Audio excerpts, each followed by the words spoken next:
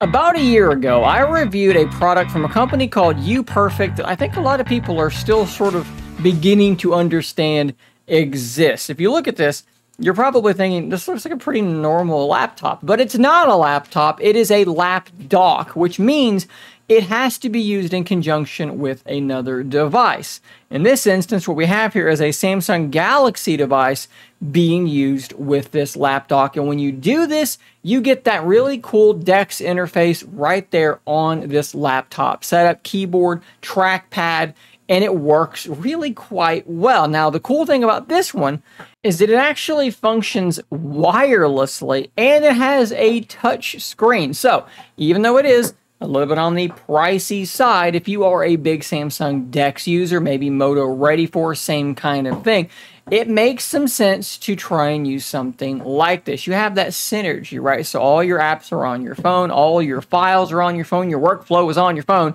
You hook this thing up wired or wirelessly, which is really quite cool, to this Lapdock, and you just continue on. Now, there are some downsides to using this thing wirelessly.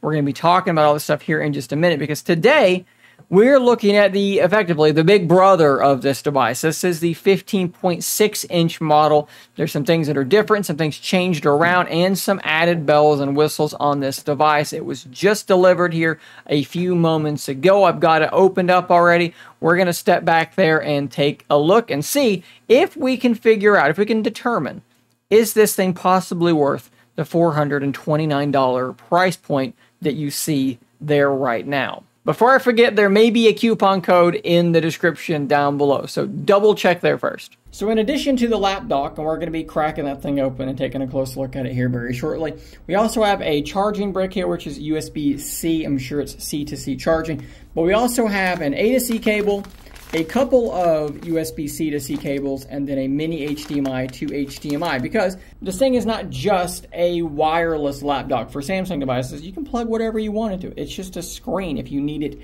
to be. So here is the device itself, and the first thing I want to tell you is it's pretty heavy. I mean, this is a 15.6-inch device, but man, it is very solid. Actually, let's get a weight here. So I can't show you this because it was literally like covering the screen of the scale, and it was kind of difficult to film, but it was 4.5 pounds, just a little bit shy of 4.5 pounds. And a lot of that's because it does have a 10,800 milliamp hour battery, and that's going to be good for powering this screen. But also, if you don't want to do wireless, you can plug your phone into it, and it will then be charging your phone as you are using it. On this side here, we have, it looks like a couple of USB-Cs, and then that is the mini HDMI. This one has a little charging icon next to it. So, duh, that's going to be for charging. Around this side, we actually have a power button. We have a micro SD reader. We have a USB-A, and then a headphone jack. So that's actually not too bad in terms of a port selection. Let's go ahead and open it up. Did we pass the one-finger test? So far, no, we do not. In fact, this thing's kind of hard to open. My goodness, this is the first time I've ever opened it, and we definitely do not pass the one-finger test. Oh well. There are instantly a few things that I think need to be addressed. Let's talk about this layout. So this is one of those weird kind of laptops where there is a trackpad over here next to the keyboard instead of below the keyboard. I will say it's quite large. It feels okay, although this corner here is sinking down lower than this corner here is, I feel like. And there's definitely some deck flex going on there as well. We'll see if we can catch that on camera. Can you see that? Perhaps you can. A little bit of deck flexing going on there. The keyboard itself actually feels really quite good. The key travel is pretty decent. Not super duper loud, but loud enough, a reasonable volume. I think that keyboard is actually going to be pretty good. Interestingly, they're using a Windows key there for that key. Could you plug like a mini PC into this and turn it into a laptop? I guess maybe you could. There is one really interesting thing that I absolutely have to point out right here, and that is a wireless charging pad, a wireless charging point for your phone. So luckily, my Z Fold 4 that I'm going to be using to demo this is almost dead. It's at 4%. So we're going to turn this thing on. A little power LED that tells us that it is on. And we're going to set this on here and see if it begins. There you go. It is wirelessly charging. So how about that? That is pretty cool. You can just set the thing down, and that's why the trackpad, everything's moved down. They're making space for this wireless charging. So if we turn this back just a little bit, what you'll see is how you're actually meant to go about connecting this thing. Let me move this lamp out of the way just a little bit. You do this via Bluetooth. So we're going to go into our Bluetooth settings, and you can see here there are two different Bluetooth things. One says keyboard, and we're going to pair to that, and that, makes the keyboard function. And the other one is going to be for the touch screen. So we're going to pair to that one, and that's going to make the touch screen start working. And now to actually start doing decks on this thing, I think what I have to do I go into decks?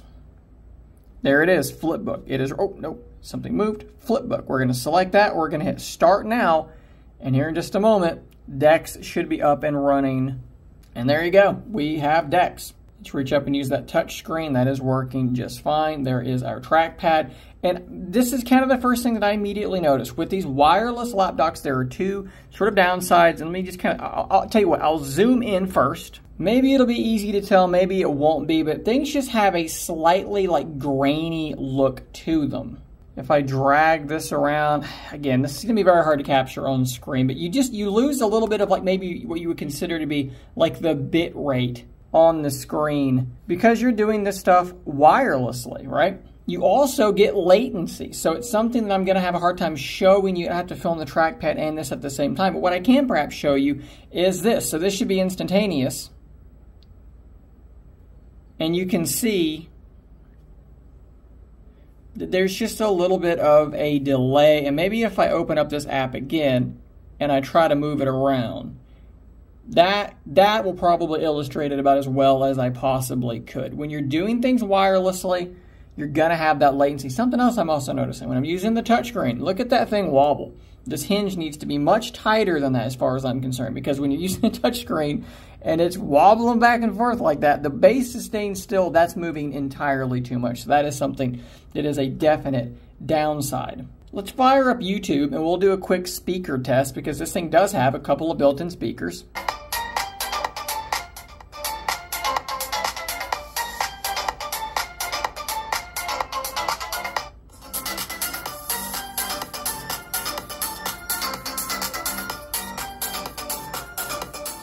So listening to those dual 2-watt speakers, I think that they sound okay.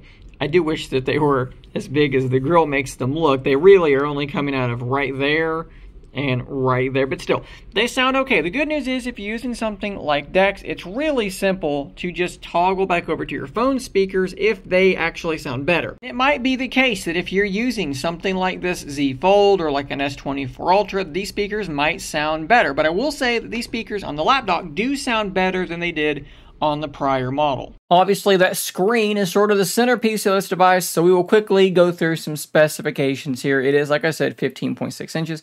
It is a 1080p IPS panel. This is not OLED or anything quite that extravagant. IPS can be fine. We'll have to kind of judge this as we go. They do say that it is a 10-point touch screen. This means it can detect up to 10 points of touch at any given time. I don't know what you're going to be doing with 10 fingers on your screen, but you can if you want to, and you can find software that will support such a behavior. I don't have any way to test this, but they are claiming 100% of the sRGB spectrum, so perhaps you could do some editing inside, the Android version of some photo editing apps with this. There are a few more specifications here, and the way that they have this listed is kind of weird, so just make sure you're looking at the bottom right for these specifications.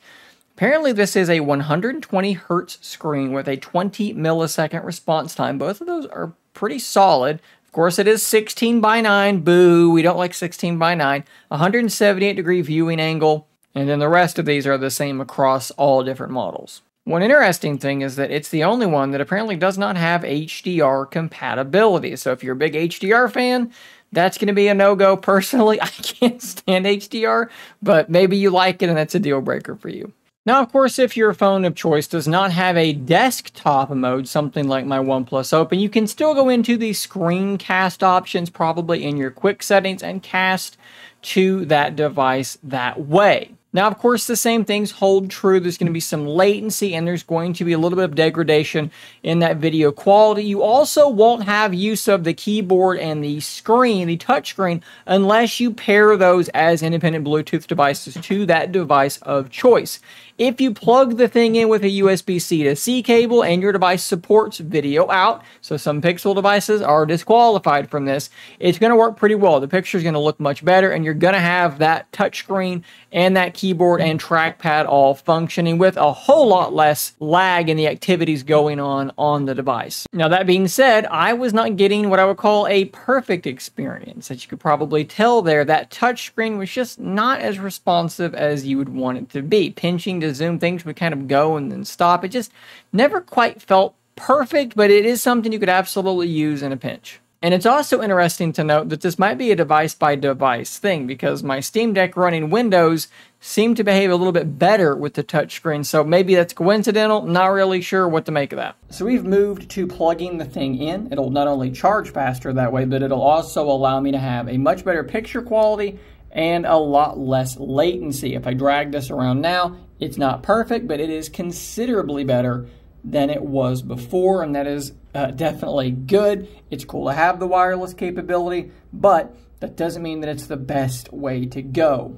Things also, like I said, just look a heck of a lot better. You could still set your phone down right there and use it as the speakers, and that's going to work pretty decently. Of course, Samsung DeX with your Galaxy smartphone is not the only thing this would work for, right? Anything that's capable of doing display out, in this case, display out over USB-C, like my Steam Deck, which I actually forgot I had recently installed Windows onto, that's going to work just fine as well. You can see here, maybe a good reason why that Windows key is where it is. That's working just fine. Let's go into my display settings, and we should be able to make this look a bit better. Get rid of these bars here on the side. And all right, there you go. We're running 1920 by 1080. The touchscreen is working just fine, and this is running off of my Steam Deck. And yes, if you're using the regular Steam Deck OS, like you didn't do what I did and you didn't install Windows on it, it's going to work just the same either way. You could then pair a Bluetooth controller to it and play like this on a much larger screen, a very high resolution screen, or a relatively high resolution screen, I should say, compared to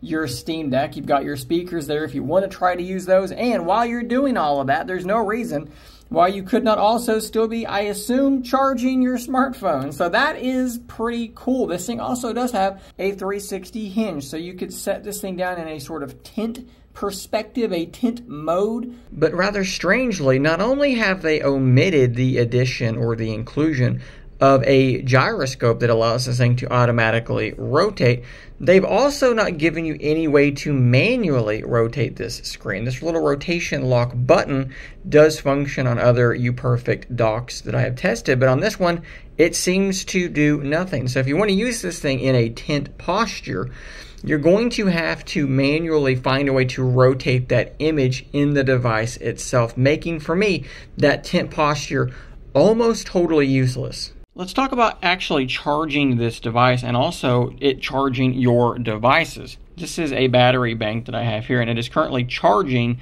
the Lapdock, and as you can see, it's charging at about 43 watts. That is not too bad at all. But now we're going to actually switch the plug from one plug to the other, so that rather than this battery bank charging the Lapdock is now charging the battery bank. And as you can see, it looks like it tops out around 8 watts. So not particularly fast.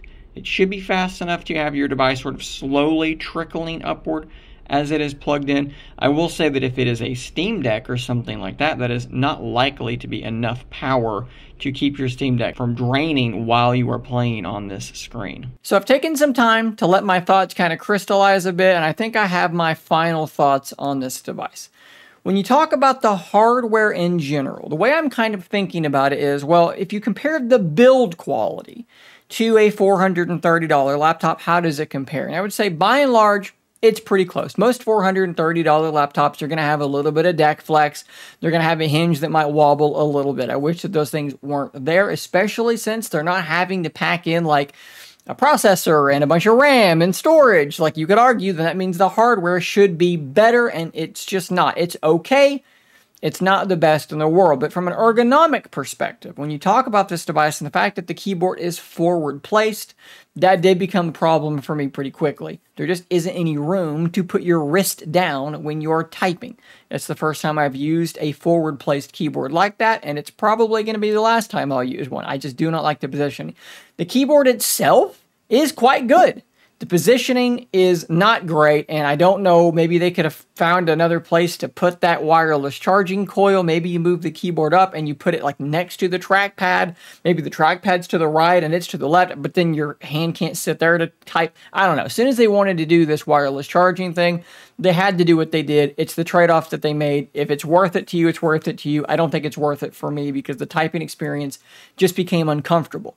The trackpad is decent, and it's going to depend a lot upon what you're actually using. Is this a DeX device? Is this a Windows device? What exactly is plugged into this thing is going to help determine how good that trackpad is. My biggest problem with it is twofold. One, the texture of it is a little bit like gritty, a little bit rough, which I really don't like at all. And then when you're clicking, there's a left and a right click. Like I showed, that right click just feels like it sinks down a little bit. It's not the end of the world. It's not terrible, but it's, I'd say, a pretty middle of the road, pretty meh trackpad. I really have no major complaints about the screen. I think that it looks quite good. I like that it's a touch screen. If you're watching video content on it, it's going to do a pretty darn good job, especially considering that you're probably hooking up a phone or a smaller device. If you're hooking up a smaller device, you know, something like a Nintendo Switch or something like that, you're going to have a much larger screen, and there is definitely utility in this device. And I think that that's kind of like where I want to end this at. Is it worth the $429? I would say for most people, no, it's absolutely not. But this is a very niche device, okay? Who would this be worth it for? Well, it's worth it for somebody who doesn't have a laptop, doesn't have a computer, but they do have maybe a Samsung or a Motorola phone that have a desktop interface, and they intend on using that. Maybe they also have a Steam Deck or a Nintendo Switch, and they also intend on using it for that. Maybe they travel a lot, and it kind of simplifies their workflow a bit. Maybe they can pass it back to a kid in the back seat who can then plug in their Switch to it and have a larger screen. You're going to have to get your use out of it. If you intend on using this thing for one thing, it's probably not worth it. If all you're going to do is hook up, you know, your phone for DeX and that is it, I don't know if it's worth it for you. But if you're going to use it for a whole bunch of different things, then I think that there is a case to be made there. I do wish that UPerfect would work a little bit towards getting these prices down, though, because it does get kind of hard to justify this, because I can go buy a Chromebook or a Windows laptop for less than this, and all this is a battery, a screen.